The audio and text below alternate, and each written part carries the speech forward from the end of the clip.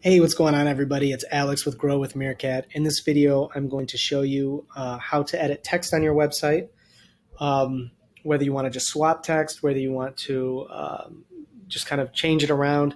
It's pretty straightforward to do. You'll see that I'm logged into the website as an administrator, and you can tell because I have a admin bar here at the top with some administrative options. If you're not logged in, go ahead and log into your website now. And what you'll do is you're going to navigate to the page that you want to edit. In this instance, let's say we want to swap out this group of text here. We want to change this. Once you're on this page, what you're going to do is you're going to click Enable the Visual Builder. And that will reload the page that you're on, but it will reload it within the confines of the Visual Builder. And the Visual Builder is cool because it allows us to make changes to our website while seeing how everything's going to lay out. So we do have full control over everything. So let's scroll down here, and you'll notice that as I mouse over things, there's different colors, icons, things like that. You don't really have to worry about these. These are really just structural elements, but just as an FYI, the blue represents a section. And you'll see, let me go up because it's a smaller section here, this one right here. You'll see that there's a blue border kind of around the top, around the sides of the screen, kind of around the bottom. That shows you where that section is or how big it is. Within sections, there are rows, which are the green. And you'll see that we have two rows here. And then rows have columns, and then the columns have modules. And so gray is always the module. What you're looking for when you want to edit stuff on your website, it's going to be these gray boxes. You don't have to worry about your rows or your sections. We've set all that up for you. You can ignore all that. What you're looking for are just these gray boxes that when I mouse over things, you'll see pops up.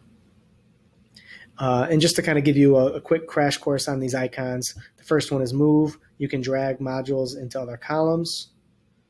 If you want to reorganize how they, where they are, like let's say we want this button up top. So you can move stuff around into different rows, whatever it might be. The gear icon is how you edit it, which I'll show you in a minute. This one is duplicate. And save to library is this fourth one. You're probably never going to use this. This is really just for items that we may reuse on the website in multiple different places.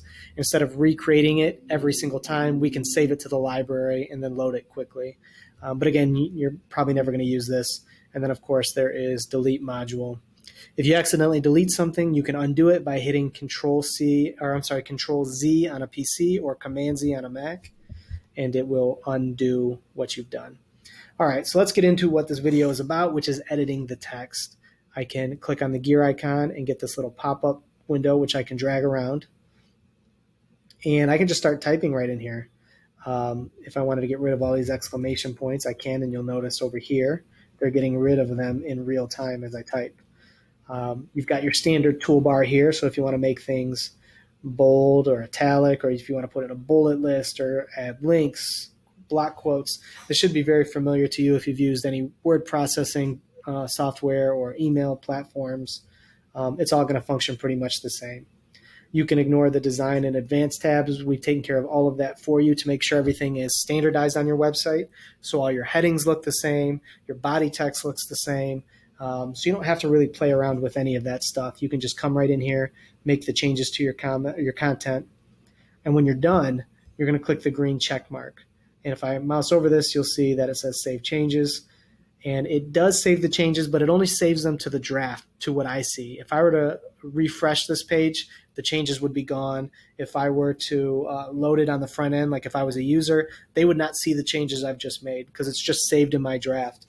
And this is helpful if you want to make a lot of changes on a page at once and then publish it all at once. When you're ready to publish, we're going to click on this little purple icon here. And you'll notice all these things slide out. The only one we care about is save, which is down here in the corner. I click save, and now it is publishing this page in real time. So now all my users will see these changes that I've made. You don't have to worry about any of these other ones. I will show you just this wireframe view here, which is this last icon. Some people prefer this over the other one because it's, again, kind of a blueprint where I can see, okay, here's my text and my video. If I jump back to the other one,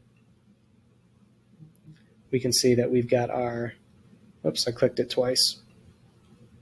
You'll see that we have our text and our video text block here, video block here.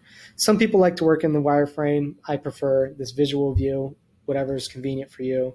And you'll notice all the modules have them. So if I want to change this is a blurb module. And it actually has an option for a title, which is weight loss, and our content down here. This is just a regular text module, so real results. So all of these modules you can change. See, this has a title, number. And again, once you're done, you just click save.